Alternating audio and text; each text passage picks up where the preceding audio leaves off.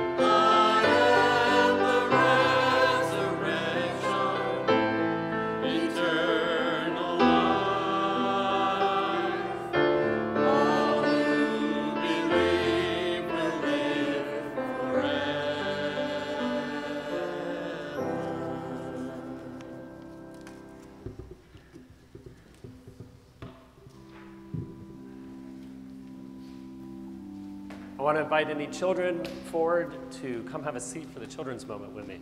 I know I'm not Pastor Judith. I'm sorry. I know she's more fun. Hello. Come have a seat. Hey, Clyde. Hey, Amelia. Awesome.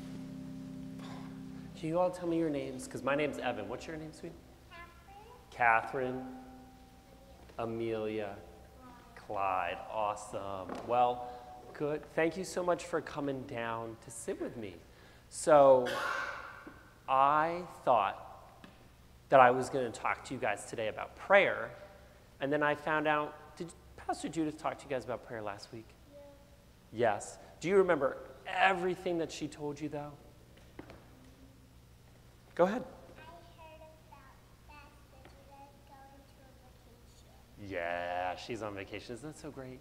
It's good. It's good to take time to rest. So we're going to just be real short, real sweet. We're going to think of it as prayer part 2, because I planned this whole long children's sermon, and then I found out, oh my gosh, Pastor Judith already talked to them about prayer. They must be experts. Do you guys feel like experts on prayer?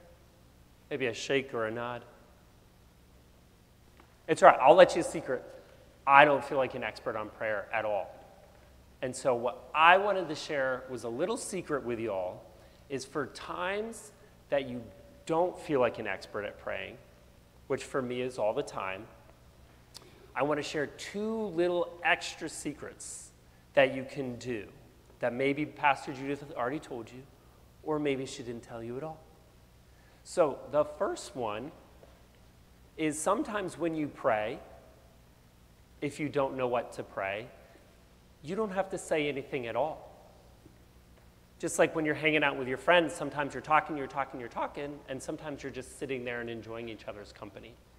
So prayer, you can sit and do nothing at all and just be quiet with God and just enjoy God's company. And the other little secret I wanted to share with you when you're not feeling like an expert at prayer at all is you can cheat. You can use a book. So there's lots of books. I brought this one. It's called the Book of Common Prayer. I like this one, but there's all sorts of ones. There's ones for little kids, big kids, old kids, young kids, and they have prayers in them to help you. So if there's ever a time where you know, I want to talk to God, but I don't know what to say to God, you can also use somebody else to help you. So it's totally okay if you don't feel like an expert on prayer, even though Pastor Judith told you about prayer last week. I'll get to you in a second. And even though I'm telling you about prayer today, it's okay if you still feel like you don't know how to do it, and you can find other people who can help you. What was your question? Go ahead.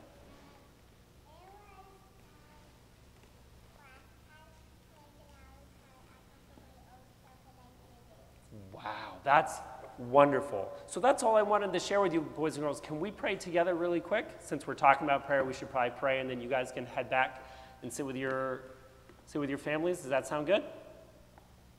All right, I'll pray for us today. Dear God, thank you for this time. Thank you for boys and girls that they can come and sit and think about you. And Lord, we thank you that we can pray in so many different ways. God, we can pray in silence. We can pray by reading. We can pray by making something up. We just are thankful that you want to know us. In your son's name we pray. Amen. Thanks for coming down, guys. Go ahead.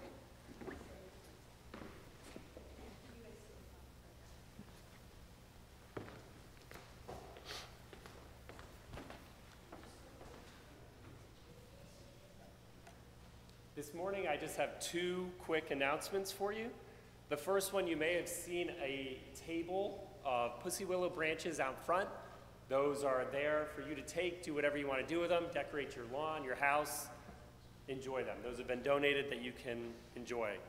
The next is following the service today, they're doing a make and take, as well as there's a potato bar. So come down, eat, make a craft. It's going to be a great time. That's in Fellowship Hall today. Everything else, you can check your bulletins.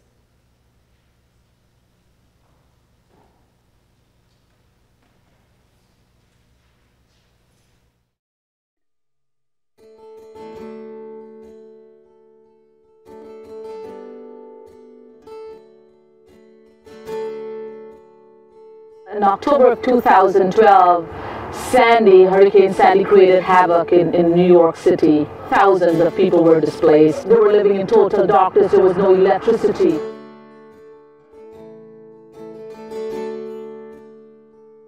We used to go down to the Jersey Shore, a couple times during the summer. And you'd see things like there was a roller coaster in the water, and it's weird because I remember riding that roller coaster with my sister. We would drive down the street and you could turn to the side and on the beach side and you would see the mailboxes in the driveways, and then you would just see nothing because the house was totally gone. You know, it is our responsibility, our God-given responsibility, to go out and help. And PDA stepped in. They were first responders. They came to our city. They were able to assess firsthand what was going on. PDA has been in this business for a long time, so they came in. They knew exactly what to do, and they were looking for host sites. Fortunately, our church has our facilities, and we thought that it was an ideal center to set up a hosting site.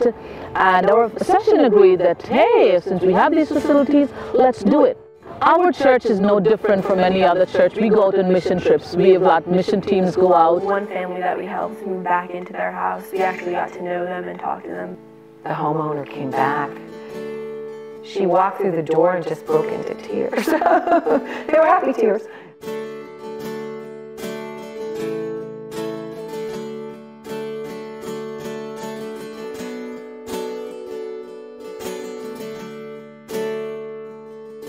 This was about sort of the restoration of these people's lives and getting them back into their homes and back into their regular lives. To us, we were just helping another family move back in, but to them it was just this group of people that really cared, and I feel like they just saw God in us. That kind of opened my eyes, kind of made me have hope, and I'm glad we made them feel like they had hope that everything will get better.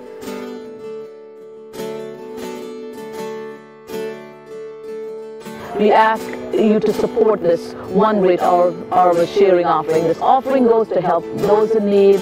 It goes to help people that have been affected by disasters around the world. It's going to help the people who need the help the most, and it's going to bring hope to the hopeless.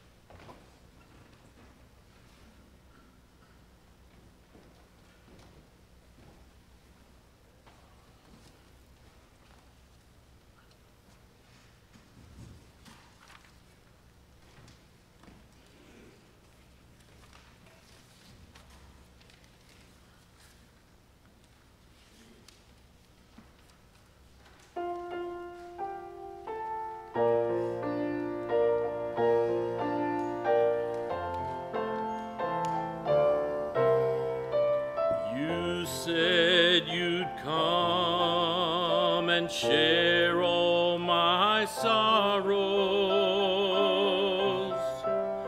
You said you'd be there for all my tomorrows.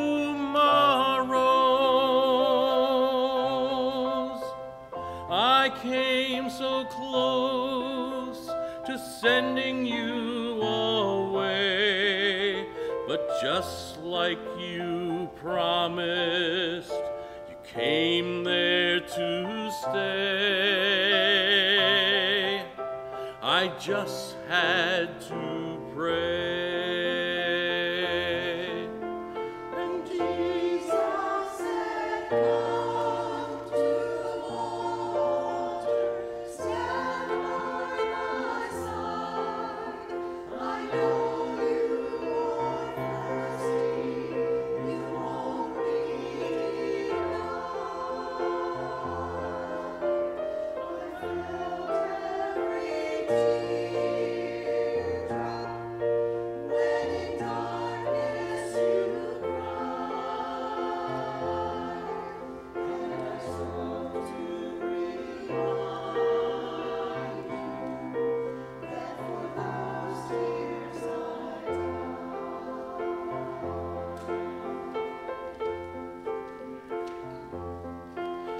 your goodness so great, I can't understand.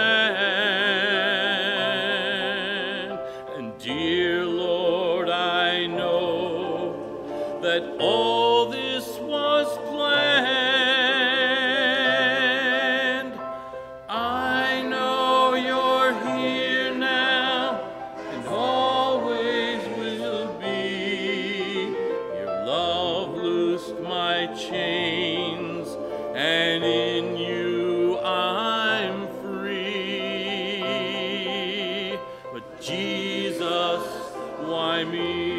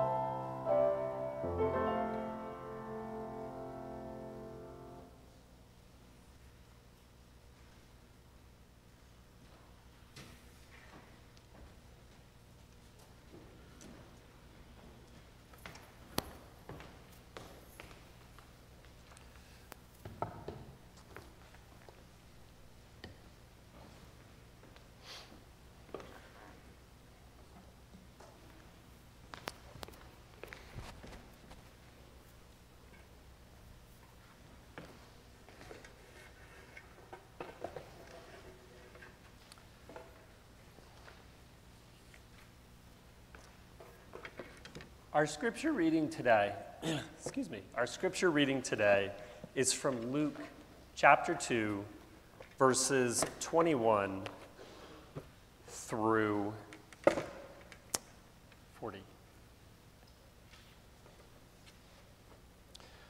On the 8th day, when it was time to circumcise him, he was named Jesus, the name the angel had given him before he was conceived.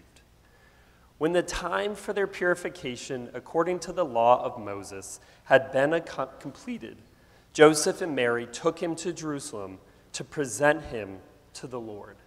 As it is written in the law of the Lord, every firstborn male is to be consecrated to the Lord, and to offer a sacrifice in keeping with what is said in the law of the Lord, a pair of doves or 2 young pigeons.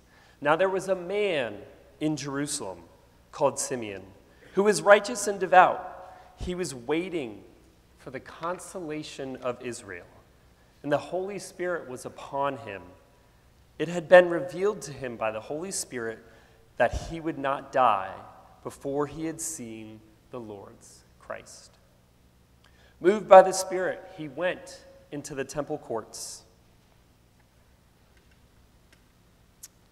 When the parents brought the child Jesus to do for him what the custom of the law required, Simeon took him in his arms and praised God, saying, "Sovereign Lord, as you have promised, you now dismiss your servant in peace. For my eyes have seen your salvation, which you have prepared for the sight of all people, a light for revelation to the Gentiles, and for glory to your people, Israel." The child's father and mother marveled at what was said about him. Then Simeon blessed them and said to Mary, his mother, "This child is destined to cause the falling and rising of many in Israel, and to be a sign that will be spoken against, so that the thoughts of many hearts will be revealed, and a sword will pierce your own soul too." There was also a prophetess, Anna, the daughter of Phanuel of the tribe of Asher. She was very old. She had lived with her husband 7 years after marriage, and then as a widow until she was 84. She never left the temple, but worshiped night and day, fasting and praying. Coming up to them at that very moment, she gave thanks to God and spoke about the child to all who were there, looking forward to the redemption of Jerusalem. When Joseph and Mary had done everything required by the law of the Lord, they returned to Galilee, their own town of Nazareth. The word of the Lord.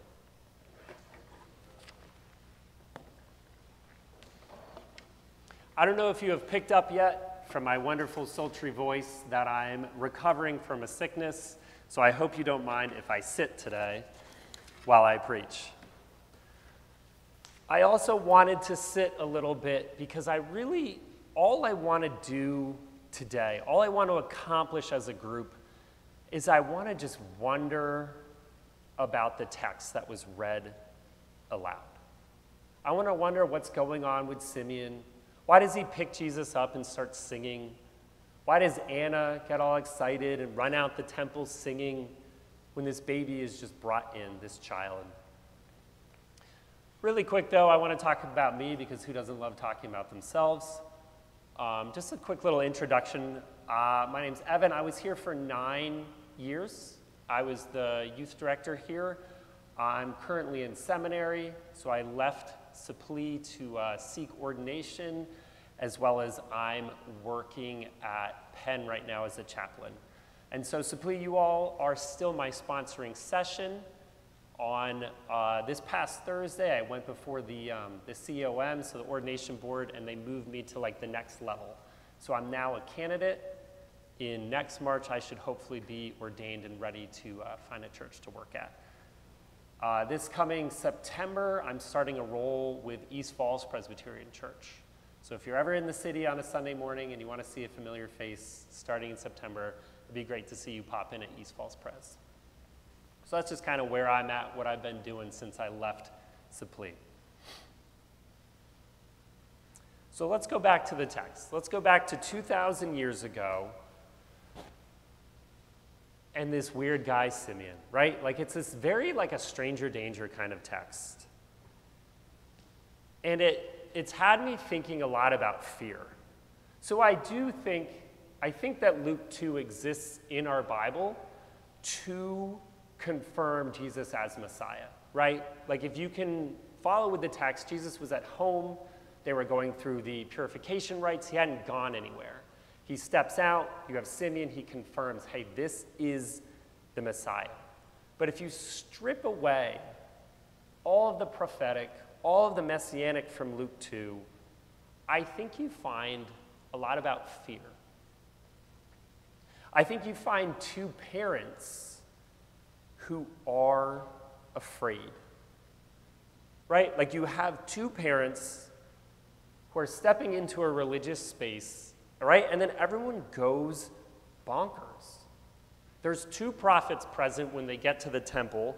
One of them grabs their child without asking, and he starts singing, right? Like I can't imagine how unnerving of an experience Luke 2:28 would be if you're a parent, to just have a prophet snap up your child and start singing over them.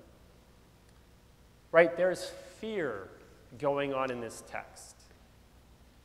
My daughter just turned 5 this year. Pretty crazy. So my little girl's going to kindergarten in September, and I'm afraid, right? Parenting is filled with fear.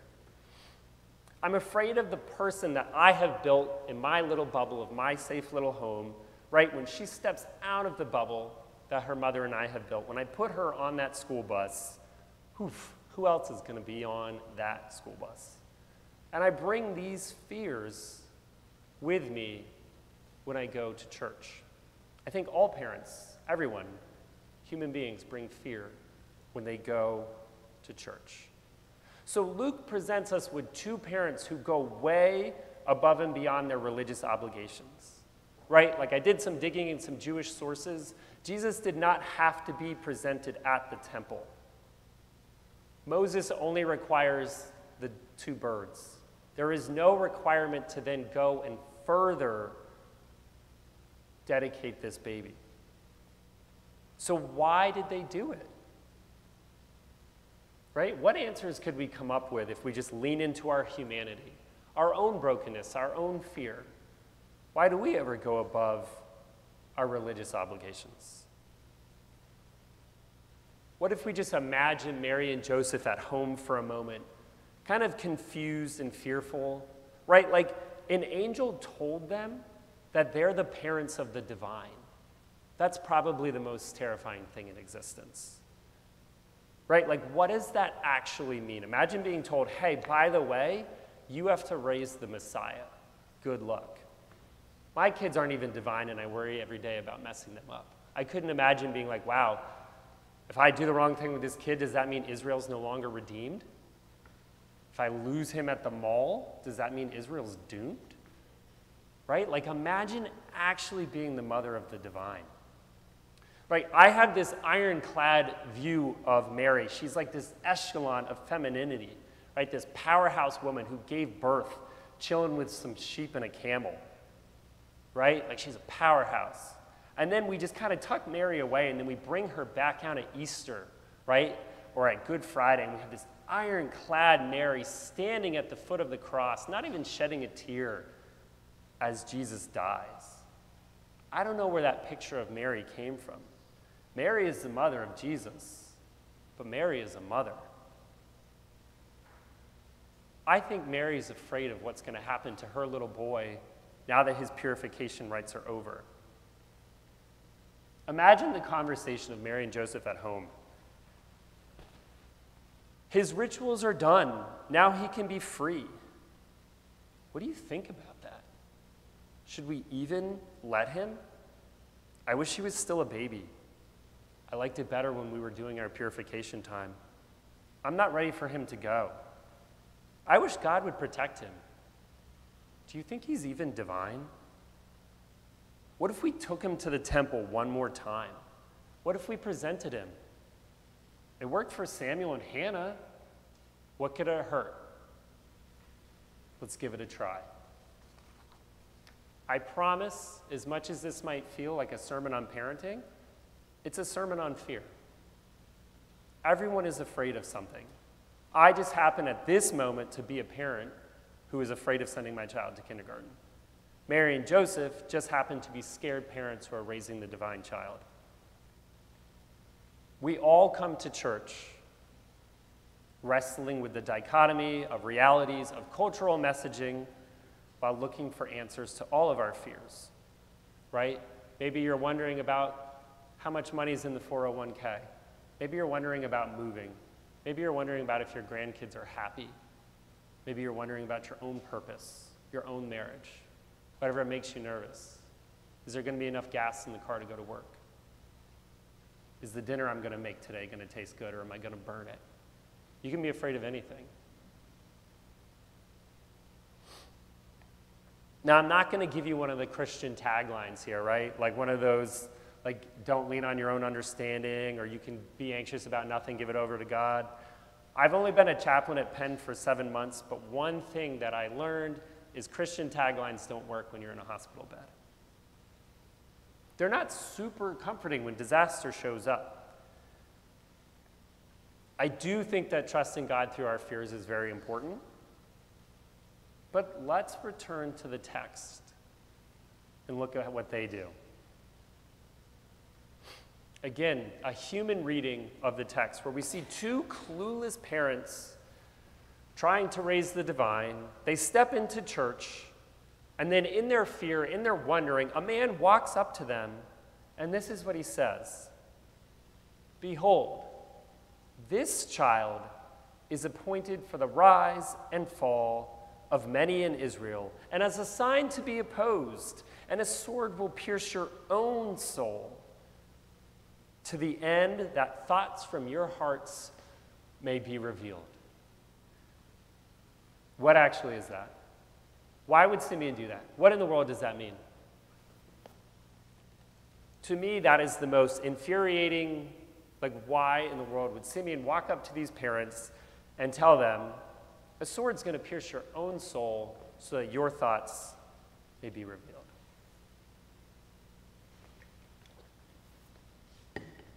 I got super stuck on the sword while I was preparing for this sermon. I was a youth pastor here. I've spoken to so many parents in churches. I've never told any of them, hey, your child's like a sword and he's going to cut your soul. But that's what the Bible text tells us. I got so stuck on this idea of a sword that I was wondering, like, is this just like a common cultural motif? Is it like the lingo of his day? Is this just like Simeon says this to everybody? Like, swords are out there, they're going to get you. I don't know. So there is this thing, it was called the Sword of Damocles. It was this philosophical term. It was made popular by the Roman philosopher Cicero in 45 BC, but really he just stole it from the Greeks. This thinker, Diodorus. So I'm just throwing this out here. I don't know if Simeon read Diodorus, but it's more just probably it was a common thing. And so for the Sword of Damocles, it was like a philosophical thought experiment. And the idea was that you have a sword poised over your head, hanging by a thread. It was intended to keep you on edge. It kept you from relaxing. It kept you from enjoying. It kept you fearful. Cicero kind of said, hey, to be rich was like having a sword hanging by a thread, because you really couldn't enjoy your money. Everyone wanted to take your money and wanted to gun you down. There was like the sword of Damocles was hanging by a thread. But Simeon's sword is different in one very crucial detail. See, Damocles' sword is hanging by a thread. Simeon will. There's no thread. There's no if. And that's the way that the prophet is different than the philosopher. Simeon says, this sword will pierce. And I'm still stuck on that. I don't know why it's in our biblical text. He says, the sword will pierce your soul and reveal what is going on in your heart. Well, what's going on in my heart? What's going on in all of our hearts? What's at the root of our fears, right? Like Simeon goes straight to the heart when he looks at these parents who are going above and beyond and doing their little temple presentation. He says, hey, I get it. You're raising the divine child. Guess what? It's going to be awful. Seems to be what he's telling them. I think Simeon's asking me, do I believe in the providence of God enough to put my child on a school bus? And I don't know if I do. Right? Like, that doesn't tie up into a cute theological bow, but in my lived Christianity, it's really painful to find a breaking point, right? Where my faith has met its match and fear is currently winning. What about our fears, right? Suppli, y'all are a community in transition. Don left in 2021. You've been a community in transition for 3 years. Transition is hard. Transition is scary. And then we found some short-term stability in Judith. But Judith is leaving. If there is not fear in this place, y'all would be robots. I'm afraid that Judith is leaving. I'm not even here.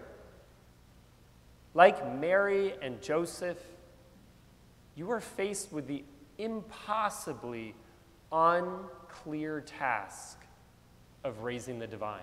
Instead of a divine baby, you have the divine church. You, in this moment, are responsible for Suppli. Right? We don't have Judith's tenderness or Don's longevity. We have ourselves. I think fear is knowing what you have to face and also knowing that it's you that has to face it. So do you think if Simeon was here and he saw us as a collective Mary, do you think he'd change his answer? Do you think he'd give us a new speech, a pep talk, or do you think he'd bust down his sword again? This is my imagination, right? I really want to imagine a Simeon who says something different, but I don't, because he goes straight to the heart. And again, I want to stress this is my imagination because I'm adding to the text.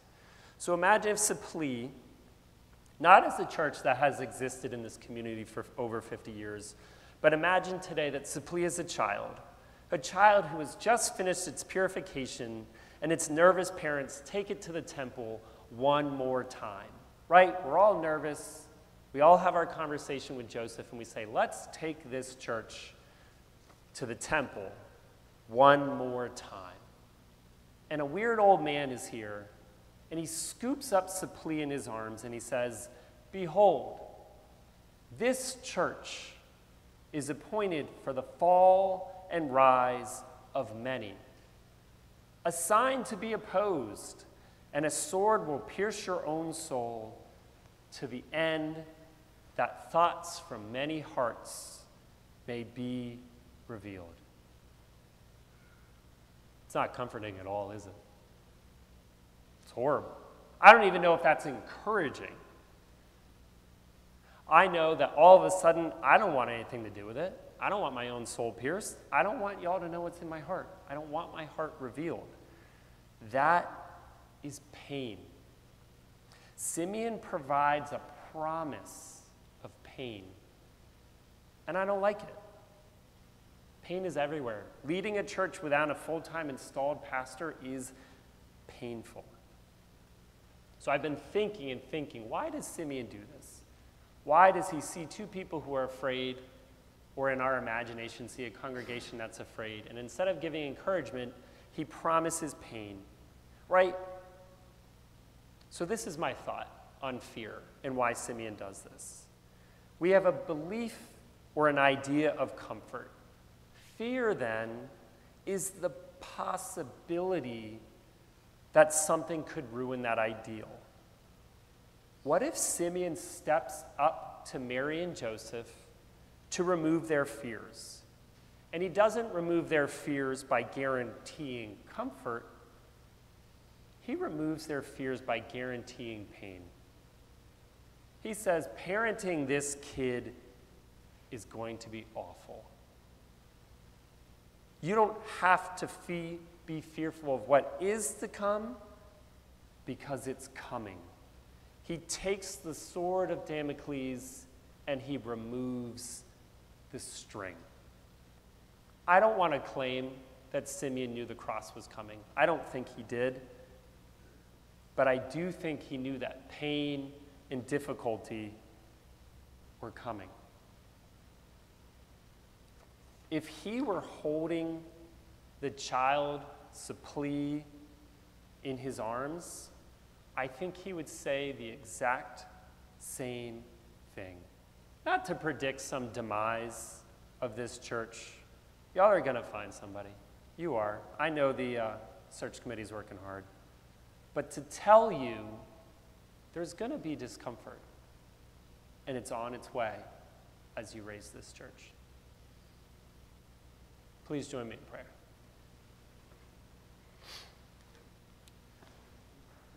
God, we're thankful and we're angry that you pushed Simeon in front of us, Lord. Simeon is difficult, God, because he tells us that you are real, and yet he tells us that following you is painful. God, Simeon does not let us be complacent. Instead, he makes promises of peril. God, we pray that you would comfort our congregation as we transition. We pray that you would comfort this congregation as we wonder, as we look, as we search. God, we pray for the right person or people or whomever. Lord, we pray for someone who can see Supplee for who it is.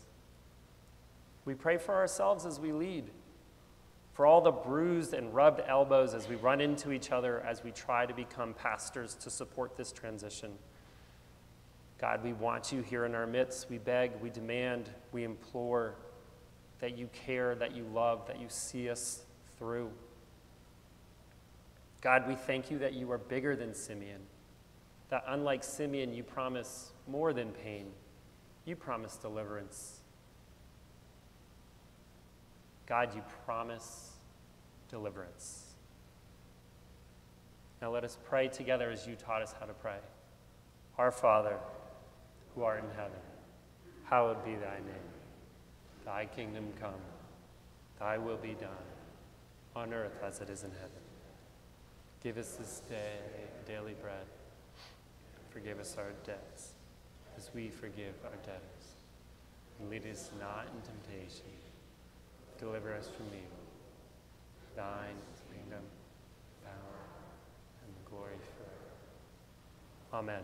I know I went out of order. We still have a praise song to do. Don't worry.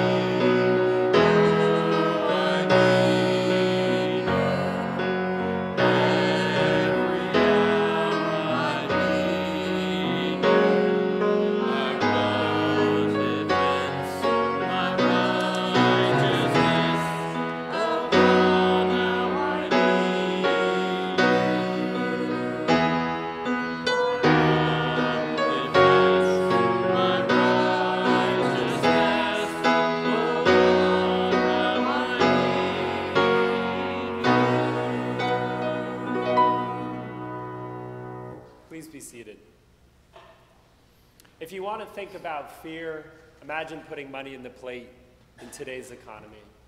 As the offering comes forward, I encourage you to give as you are able and give as you feel led.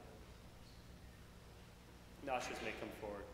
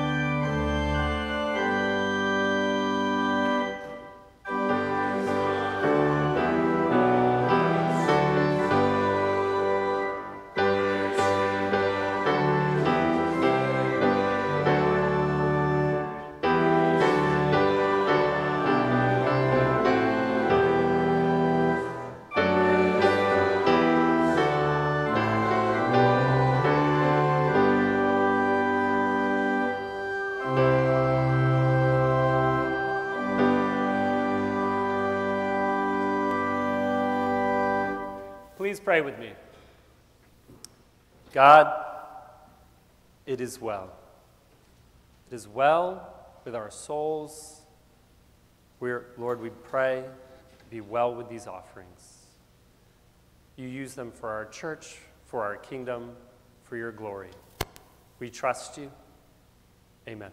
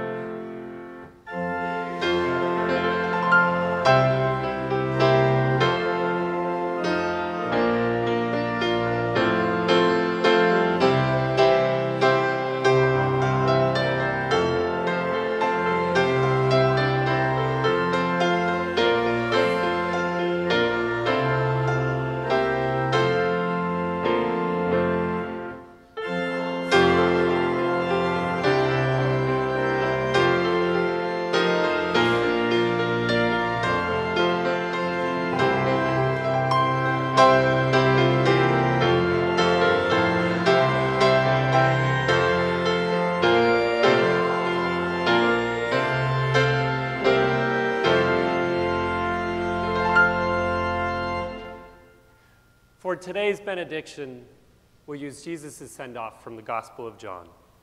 Peace I leave with you, my peace I give you.